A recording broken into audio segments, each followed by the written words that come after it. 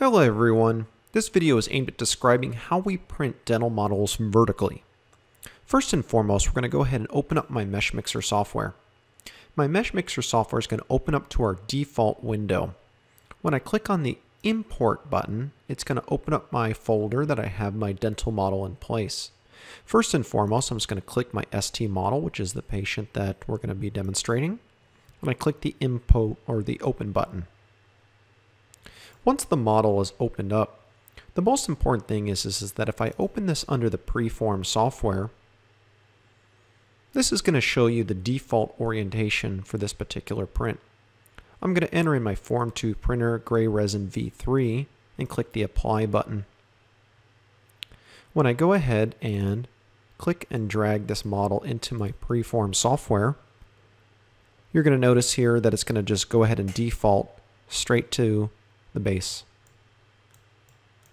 As I showed you already, we can go ahead and click on this Select Base button, verify that it is printing down at the base.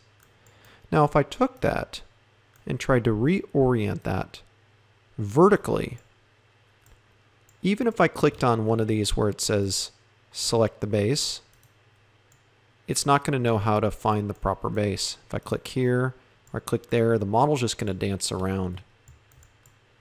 Then if I go ahead and just reorient this patient model, this will not print properly because I have this gap space underneath here. So what I found is the best way to do this is to go ahead and do this in the Meshmixer software.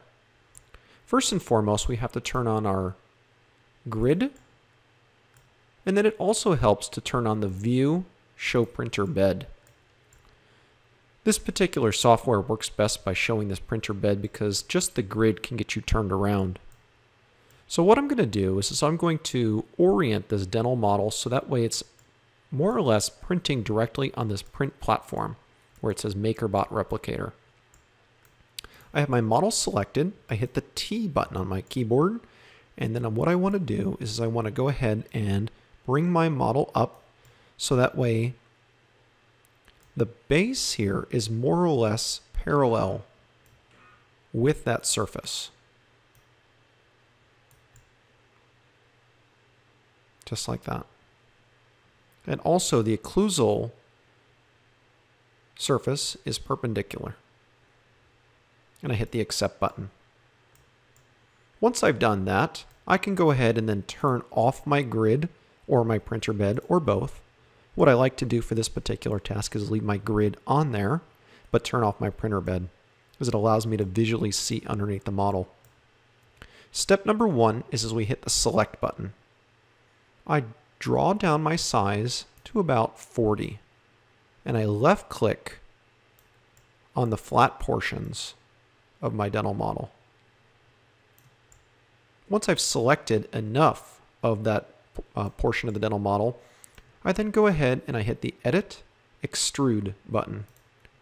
When I do that, it's going to bring up a dialog box. This dialog box is going to let me change some of these settings.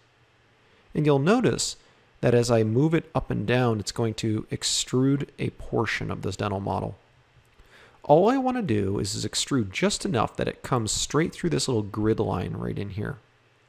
And how I go ahead and I more or less tweak the system is if I just extruded it looking like this, it also just will not print properly. And the reason for that is that I have a direction constant and an N type offset. The first thing I want you to do is click on this N type and click flat. And it's going to make it flat. Now this still won't print properly because if I imported this into my Preform software, it's going to have this portion flat and this portion not touching. The reason why we already oriented the model, meaning that we moved it so that way it's vertically on top of this grid, is so I can change my direction type right here. This direction type clicks from this to the y-axis. And when I do that, sometimes it disappears here.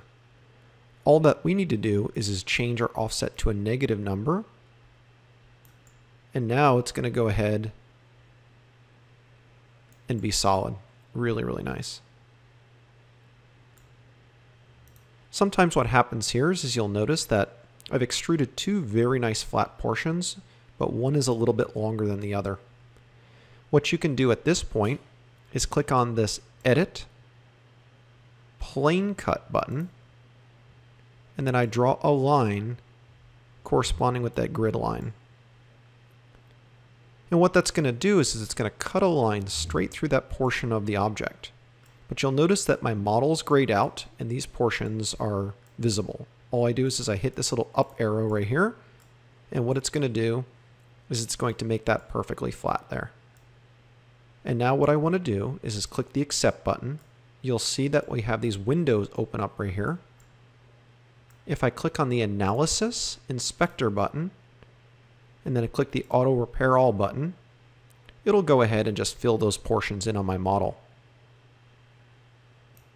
Once it's filled in on my model, you'll see here that it's asking me to make sure that everything here looks great. And I've gone ahead and done that. I'm just going to go ahead and click the done button. And now I can verify that my bottom portion is completely flat. If I went ahead and clicked on view, show printer bed, it'll look like it's extremely flat. Now don't get disconcerted when you see that, because it really is perfect, because this is just a little bit above the print platform right here. What I'm going to do now at this point is just come up here to where it says File, Export, and I'm going to go ahead and save that here under my Models folder. ST Model Vertical. It's going to export this file, and now I can go ahead and reopen up my Preform software, click on Models, and bring in my vertical one by left-clicking and dragging onto my Preform software. And you'll see it compared to the original model. See how it wants to still put it flat? But what I'm going to do is I'm going to move this one over to the side just a touch. I'm going to left-click on my new vertical model, click on my orientation little button over here, and then click on the base of it right there. And now you'll notice there's a big difference between these two models. This model here, let me bring it over so you can see. This model here does not have these flat portions that we just extruded, where the new model that I brought in has these very flat portions here and here. Now I can get rid of this one and show you that it's very easy to go ahead and 3D print this now. When I click on the print button, it's going to then use the bottom of those newly extruded little bases right in here. And as I slide through my print, you'll see here that layer number 1 is the two of these little spots together. As I continue to slide through, it's going to build my dental model vertically.